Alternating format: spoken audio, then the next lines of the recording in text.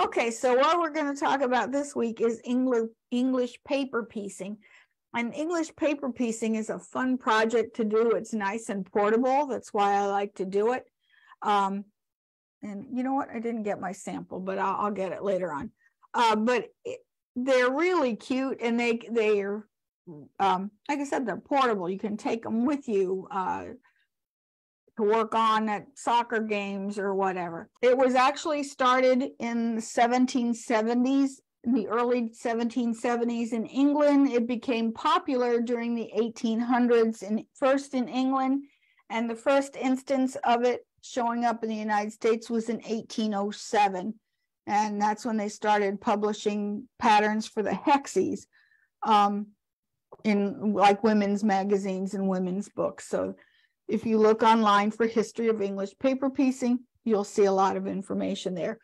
A lot of us think of paper piecing as being hexagons, grandmother's flower basket, that kind of thing. Well, there's tons more than just hexagons. You can find pattern pieces in what they call a honeycomb. There's 90-degree triangles. There's half square triangles. There's 8-point diamonds, 6-point diamonds, squares, jewels, which is like a diamond, sort of a diamond shape, not, equilateral, but, like what we wear, jewels, octagons, half squares, 60-degree diamonds, pentagons, you name it. There's all kinds of shapes that you can do. One nice site that I went to was called, actually one designer, it's called Laura Pritchard, Pritchard.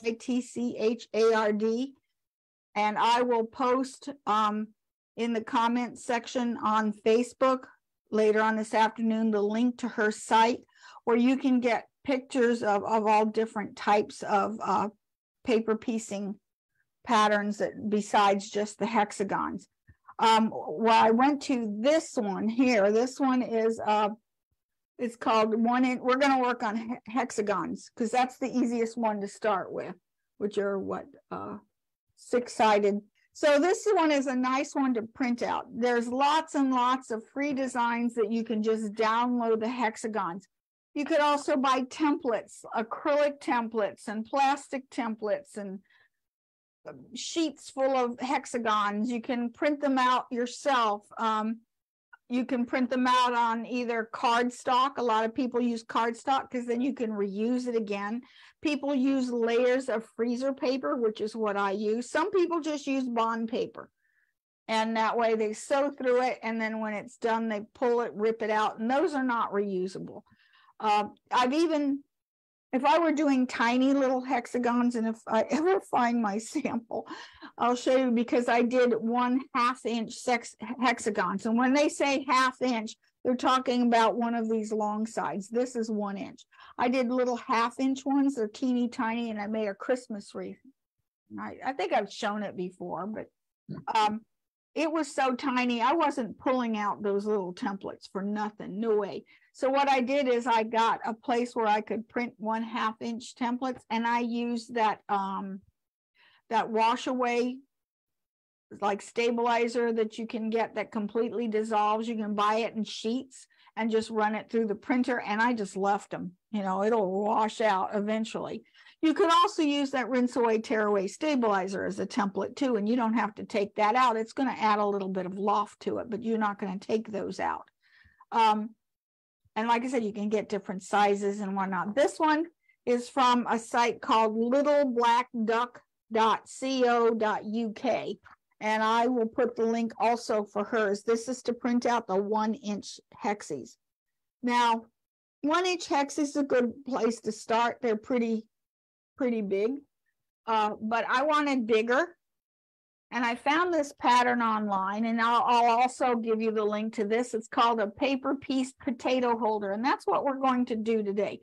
These are really cute, and these make nice little gifts because they're for holding a pan, pot lid that's too hot to touch, or picking up a potato out of the microwave, because what happens is you burn your fingers, at least I do, and this way you can pick it up and take it out. And it's just made, I didn't even start it till this afternoon. This took me maybe about an hour, It took longer because I was writing down what I was doing as I went along. But this pattern is available on where'd I get this one from? It's from www.cdd or cddesigns.com.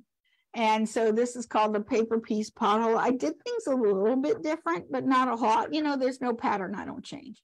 I always do. You know, I don't pin if I don't have to. And you know I'm going to find a way to use glue in it. So I did. So I found glue. So this is, you can always download this and it tells you how to do it. I think the next time I do this, this is a little big. I have short hands, like nothing hands, right? Little micro hands. I wish the rest of me were micro, but it's not. But I needed it to be a little smaller. So how I made these 2-inch hexies, I went to my copier and I just increased it 100%. And then I got something that looked like this, okay? And I only need, I think 6 of them. Yeah, I only need 6 hexagons. So I just made a couple copies of these. And you just cut out on the lines if you just want the paper. Now, you have to baste it. And when you're just using paper, that means you're going to destroy it and not use it again. Well, I'm going to do some more of these. So what I did was I simply took this, okay, piece of paper, and then I took 2 layers of freezer paper and I just simply pressed it to the back of it, 2 layers. So now it's as thick as a piece of cardstock and can be used over and over again. One caution about using things through an inkjet printer, because you're going to have to use an iron, and an iron will melt the ink and get on your iron. So you have to use like I used a paper towel to keep my iron clean and keep the surface underneath clean, and still used it anyway. And I also found, it's hard to see on this. Well, you can see it a little bit if you look really close. Some of the ink bled through. So therefore, yeah, you know, and that's fine if you're using it on the seam allowance side, then it's no problem. Who cares? You know, it's not going to be seen anyway. So what I did was, like I said, I simply took, I need paper scissors, my paper scissors, and this one you just cut out on the lines. I've gotten other ones where you have to sort of cut around all the different shapes. This one was easy. I just simply cut right on the line. Now, if you're concerned, back this next set I'm going to cut out, I'm going to completely cut the line out. Yeah. So this, I'm just going, instead of the last one I cut through the middle of the line, this time I'm going to cut that line completely off. That way, it didn't go completely. You could use your rotary cutter. Rotary cutter is going to be a more exact, but you know what? You don't have to be so exact with English paper piecing, especially in this big size. If you have little ones, yeah, it's more of an issue. But with this big size, you don't have to be exact. You're working with a lot of bias edges whenever you're dealing with hexagons. Not all of them will be bias edges, but some of, at least half of them will be. You know, this is bias, this is bias, these, you know, so 2/3 of them are bias. Okay, and then after you do this, then I have a little board here. And then what I did is, this is my pressing surface, and I turned my iron off. Turn my little iron on, and then just gave it a good sharp press, so that, because one thing I have to say, freezer paper will shrink. So usually what I do is I put the 2 layers of freezer paper together and press 2 layers of freezer paper, spritz it with a little bit of water, and then press it dry. And then that paper will have shrunk as much as it's going to, and then press the shiny side to the back. And so now you get a nice flat. And I'm not going to worry about that 1 inch where it says 1 inch there. If it is, you can take an eraser, and just erase some of that ink away. Okay, so that being done, then what you do is you're going to sort of put it on the back of your fabric and draw a line, just take pencil or chalk or whatever and draw a line all around so that you're going to cut it 1/4 of an inch away from this line. Okay. Now we need to, I'm going to put a piece of paper on here because this is, now if you are just using paper, then what you would do is you would fold this down with an iron, press it, and then you would base this. I'm not doing that. So you would simply, that iron's hot enough, you would just simply press this. I'm going to turn it this way because I don't want to get that on my iron. Press this, press another one, just keep pressing these. Yeah, that it doesn't want to stay, which means I'm already frustrated. Which means I would then take a needle and thread and not pay. If you were doing paper, you just simply run through the paper and baste it around. I don't baste. This is what I do. Now I might baste. No, I won't even baste on the small ones. If I'm having small ones that are small enough to make me want to baste it, you know what I'm going to do? I'm going to use that wash away paper and then print it there. So what I do is here's where I'm going to turn it. I'm going to put just a little bit of Elmer's school glue, not across the whole thing, but on, I take that back. All right. I'm doing this angle, so I would put it here and here. In other words, I'm going to put a little bit, now here's my angle. I want a little bit of glue on this side and on this side. And then when you press it down, it's going to stay, but you are gluing fabric to fabric. You are not gluing fabric to paper. Okay. Then you turn it around and I'll do the same thing again. This is fabric on fabric. So I'm going to go inside where that triangle is, because that's going to fold back on fabric, and outside on this side. And I didn't get it quite even, but that's okay. All right. And then press it. I should leave this iron on this side.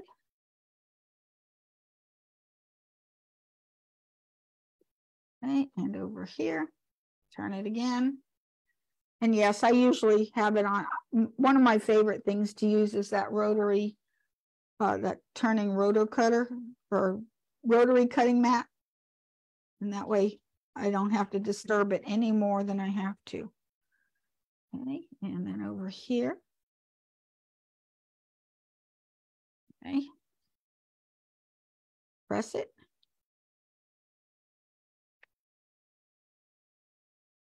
And I think we have one more side to go. And you can spend an evening just preparing all of your pieces. Now next week, and then the last one, I'm going to note fabric to fabric. So I have put glue on the inside, this part here, on the inside of the seam. Okay. And then I'll turn it over here and give it a good press. Okay. Now, I have some more that I've already done. Okay, see, here's another one that I've done. If I were sewing it together, like what the instructions say is that you have 2 of one color, and I've already sewn that one together. And I'm going to show you how I do that now, how we sew these together, because how you sew them when you're assembling your pieces is different than how we're going to do the second when we're putting this pin cushion together.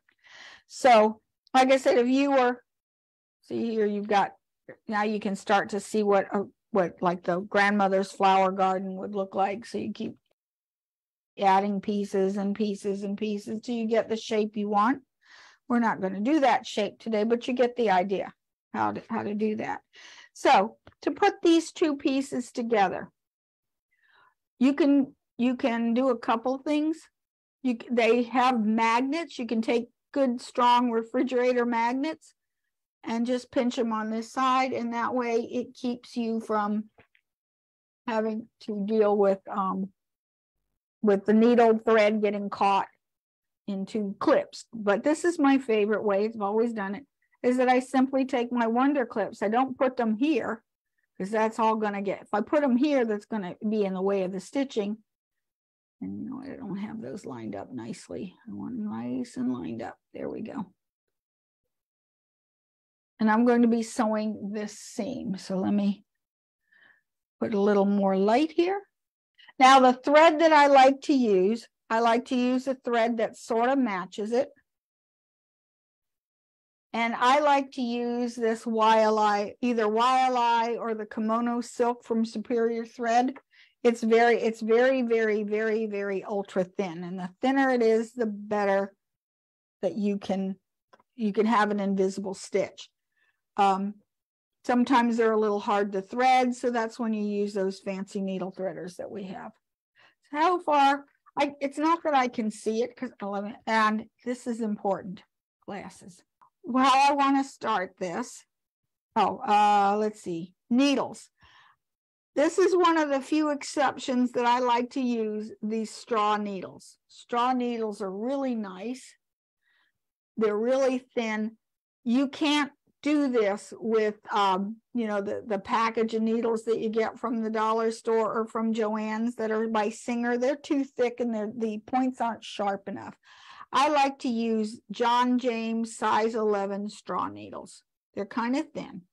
Okay, so I'm going to start this by inserting the needle right here inside of the corner. Okay, I'm only going to keep and then pull that knot through, so that knot is up inside this corner right here. I'm going to take one tiny stitch.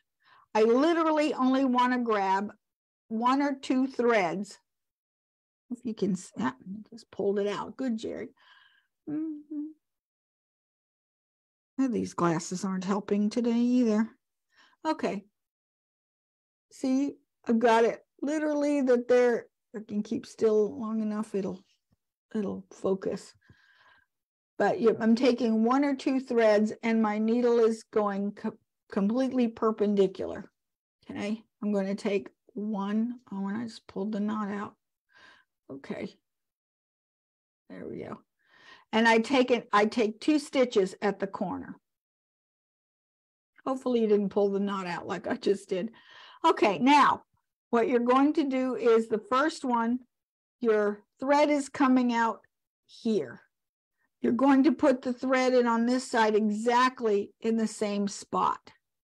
And I'm just taking from the edges a tiny corner of the one. I'm talking about, it's facing you, but we're talking about the one that's not facing you.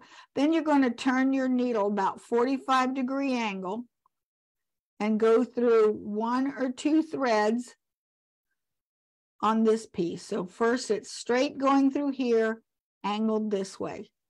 Okay. And then you go in straight, that you're going to wrap your thread, going to wrap your thread around, although you don't have to do it that dramatically. You're going to go in straight this way. As soon as you pierce the thread that's right behind the stitch you just made, then you angle it again, 45 degrees, and you just keep going up and down and up and down. And you know what, this is easier for me without, and then once that first time you get the clip caught, pull the clip out. You don't need it anymore. And I got to take the glasses off. This is easier for me, and you guys can see it better. And yes, I've got this about 3 inches away from my nose so that I can see it. But once you get a rhythm going, this goes pretty fast. And it looks like I'm always sewing this way, but I'm going in right behind where the thread was and coming in 45 degrees. And you're sort of and then making a knot. Good job. Okay. Now, can you sew this by machine?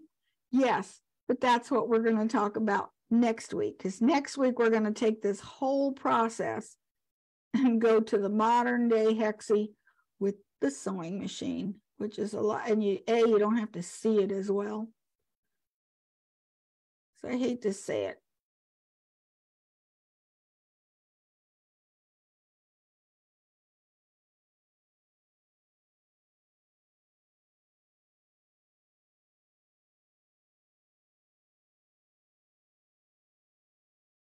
It is. This is what is also called a whip stitch. But a lot of times with a whip stitch, you're always advancing in one direction. But with this whip stitch, you're not. You're just going in one direction. And using this fine thread, if you, it really does help. And you'll see how invisible it is.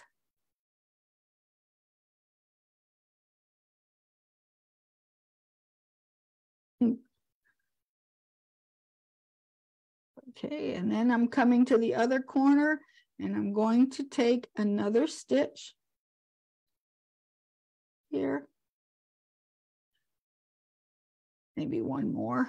And then I'm going to do what's called a loop knot. So I pull my thread through till I see one loop, and I pull the loop I just made through. And usually I do that a few times. Then you're going to embed your thread, your needle into the, just in under the seam allowance. This way, the only time you're going to have problems with knots falling out or coming out of your stitching is if you cut that knot too close, if you cut the thread too close to the knot. Okay, and so now it's very hard unless I really pull to see the threads. It's hard to see those threads.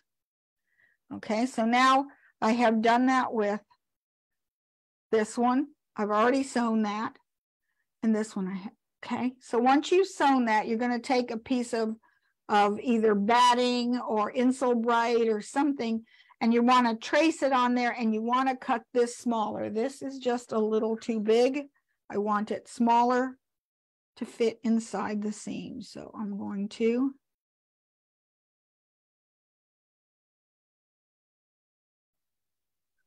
cut it out.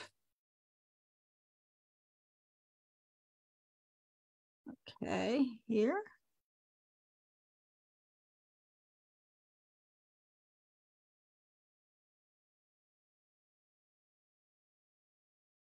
Okay. There we go. Now the glues that I used was Elmer's washable school glue. You can always use these Fons and Porter glue sticks as well. I use too much glue. Before I take the paper out, here's this. And I need a little bottle cap. Okay, and I'm going to take some spray starch and put it in a little jar or in just a lid or something. Then I'm going to take a paintbrush. I'm going to turn it over to the right side, and I just want to do the edges. I want to just paint the edges and put a little. I don't want to spray the whole thing. That's going to put too much water on it. I just want just a little on the edges, because I'm going to give this a really crisp press before I take the papers out. Again, if you're using, nope, that one's not wet. Sometimes it's hard to tell. Okay. Okay, and then you're going to take your iron and give it a good press.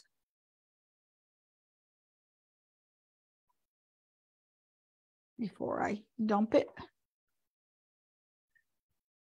Does anyone have any questions? Feel free to. Let's see.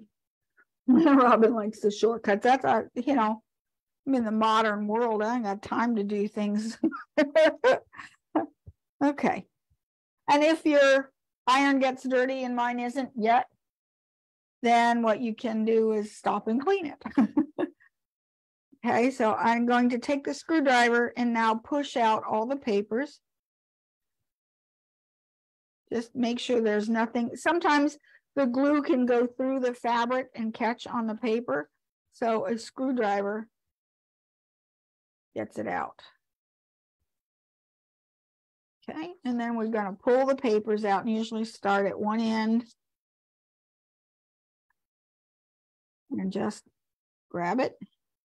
If they're small, you're dealing with small pieces and you insist on using a template, then you might need a set of hemostats to pull it out, because my fingers can't get in there where it's real small. Again, you just simply pull it out, okay, reform it a little bit and give it another press. And now it's ready to be put together, okay. Okay, so now I'm sandwiching this in, putting in the batting, and now this is right, you're going to be now sewing this part of it right sides to or wrong sides together, and then I'm going to clip a few clips just to hold it. I have to put the pockets in, so if it sticks out a little bit, that's no big deal. You can always take your needle and push it in, shove it in between the layers. Okay, I'm just gonna have enough there. Okay, now we have to prepare the pockets. Now the pockets are going to go here, but we want to, let me see, I need to match the shape. Here we go. I need to fold it in half. So you take one of the hexies after you pull the papers out, and then you're going to give it a good press. I also found this to be too flimsy, and I wasn't happy with it. So what I did was I took, this is just a piece of fusible fleece, or you could use any kind of stabilizer that you have. Decobond will work. Cut out another hexie shape out of just that, put it together, and cut it in half. And probably take about 1/8 of an inch off the edges. I don't need this to go all the way to the edges and get in the way of my stitching. Okay, now this is fusible on one side. I'll get these gunkies out of here. And so I simply put this inside the fold and get that little thread out and fuse it to one end. And I don't care if it goes all the way across, it's going to fuse. Then fuse it down.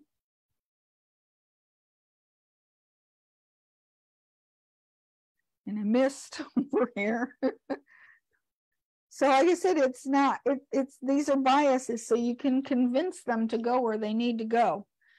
And this doesn't want to stay together. Guess what? Yep, glue again.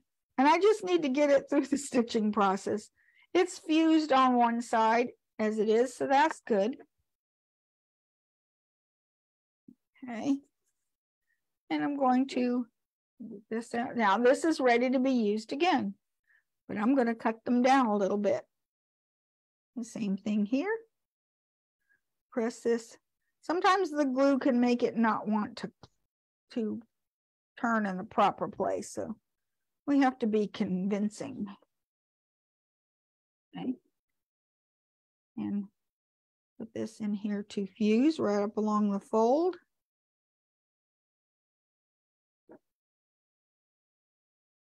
And give that a good press.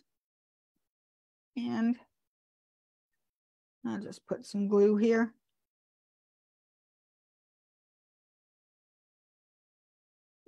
And fuse it together.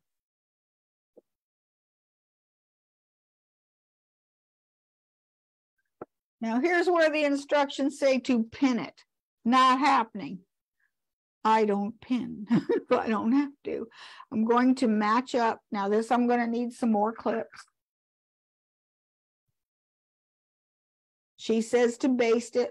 Again, not doing that. Matching up all of the edges. And even if they're not perfect, as you're stitching, you're going to ease that mess in. I'm not going to stress out over it. I have 4 thicknesses through here, and I have this one here. Okay. And I'll do the same thing here. I'm not going to, I'll do that later, but this gives you the idea. And that's how it's done. Now, this is, to me, what takes a little bit longer. This is where you can prepare your project. And if you have to go somewhere or if you're on holiday driving to Thanksgiving dinner somewhere, then you bring these projects to do in the car. Some people can't sew in the car. I can sew in the car. My husband likes it better if I sew in the car because then I don't backseat drive or front seat drive because I'm sitting in the front, or tell him where to drive. What's really funny is I do tell him the directions how to get someplace, and I have no sense of direction even with the GPS. So I will tell him, and we get lost, and then he gets mad, and I say to him, really, who's dumber, the person who doesn't know where I'm going, or the person who knows that I don't know where I'm going and then follows my directions anyway and then gets lost? Why are you getting mad? You should know better. You would think after 48 years that you just don't listen to my directions, but he does. Okay, so now you can start anywhere you like. Okay, and I'm the same thing. I'm going to start just a little bit. So over here where I only have 2 layers, I'm going to do the ladder stitch just like before, which means I'm going to come up into the fold, and yes, I knotted it. I often don't. And I'm going to start by doing a double knot, or just a little double stitch there. Pull it nice and tight. Okay, and then I'm going to on here, because I'm putting these 2 edges right sides together, I'm going to do what's called a ladder stitch. And a ladder stitch is, I should have started this further, is that you have think of your needle as sometimes being parallel and perpendicular, okay, to your seam allowance. So the first ones, I'm taking a tiny stitch just like we did with the back stitch, and I'm going until I don't see it. It needs to be tight. First couple stitches need to be pretty tight, okay, and that's tight. And I'm losing. If you're losing your knot, which mine keeps falling off, what you do is you take the end that keeps falling off and make a loop. And this is going to be hard. I have to do it with this finger because I cut my finger chopping onions yesterday and it still hurts. And then you literally take the loop in your fingers, and then you're going to pierce the thread. And sometimes this really super thin stuff is kind of hard to do, especially on camera, that I'm not right in my face. Okay. I have to stop trying to use there. Oh, if you can see that, I see this over here where it's darker. Okay, can you see? I don't know if you can see that my thread, here's the tail of it on the same side as the point of the needle, and I have pierced the thread twice. Then you slide that piercing down the needle and it's going to stay, and you can move it up and down. I'm gonna grab the, come on. I have can't grab anything today. Just trying to grab the end of the thread and pull it down. There, just make the loop bigger there. You usually can slide it down, make it shorter. If I could grab it, and I can't with a finger cut, it doesn't want to go. Oh well. So anyway, that won't come off. So if you drop your needle or drop your thread, it's not going to go into the carpet, making people upset. Okay, so now I'm going to do a ladder stitch. So let me see if I can draw this. I need a pen. That's not a pen. It's a friction pen, but it'll work. Okay. So here's my edge of the 2 edges of my fabric. Now let me draw them bigger and bigger. Okay. This is 1 layer and one layer. So I've stitched a couple times straight across this way. Then on one end, I'm going to take my needle and go inside the fold about 1/8 of an inch. Then I'm going to take it and take your needle and go this way, perpendicular, and go through 2 layers. Then I'm going to take it and run your needle through this way. This is essentially called like a rocking stitch. So, and that in essence. However, when you are having just 2 layers together, you can rock your needle and do the same thing. And now I've lost the end of the needle. Here we go.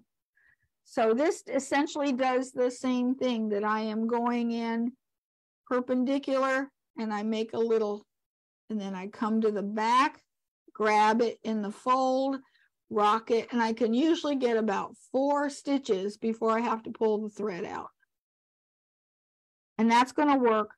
This is actually how, whenever it says sew something together, you know, you have to sew the seam closed together.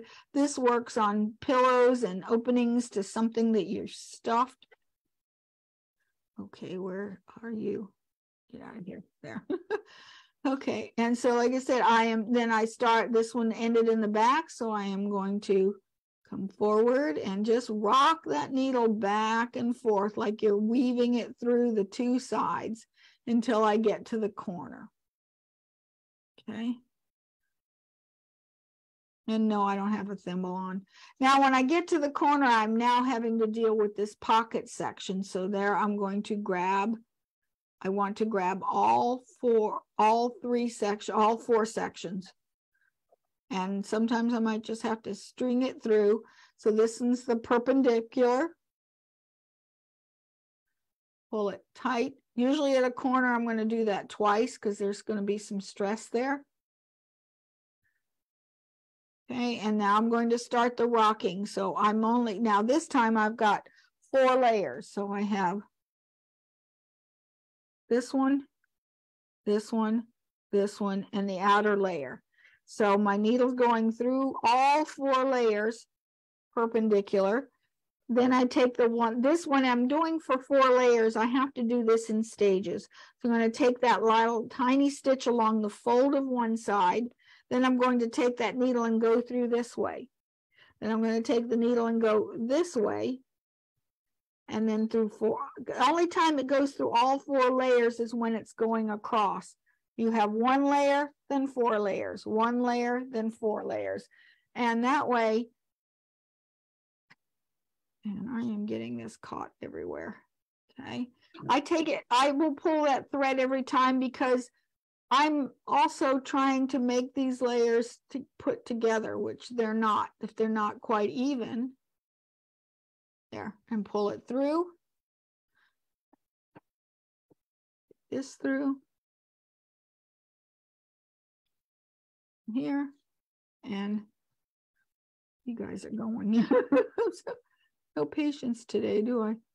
And then I'm just literally taking 1 or 2 threads off the fold on each of these 4 layers until I get all the way across. Now, this is what took time. This is where it took more time than I liked it to do, where I did threaten to get the sewing machine out and just zigzag over the edges, which is probably what I'm going to do tomorrow. Okay, so now, see, but that's actually, I want you every maybe ½ inch or so or inch, give it a nice little tug. And see, those layers are not, they're nice and firm. Here's like, I'm not going to continue stitching. And then I'll continue that ladder stitch with the piercing until I get to this other side. Then along this end, I can rock it. I can rock that needle through the layers until I get to this side. And then just knot it and you're done. Where's the one that's finished? Here it is.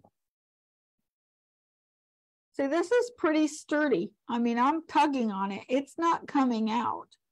It's actually very sturdy stitch, even though I'm using this ultra fine thread and this ultra fine needle. That's going to hold up, and it's going to hold up to washing. You don't need to quilt this through. You could if you wanted to. I don't want to. I'm not going to do it. But this is all ready to use, and so this was a nice, quick little gift. It's a nice little gift, and it's something you can do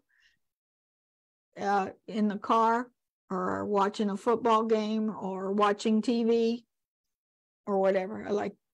And you can use up scraps. I really like being able to use up scraps because my house is inundated with scraps.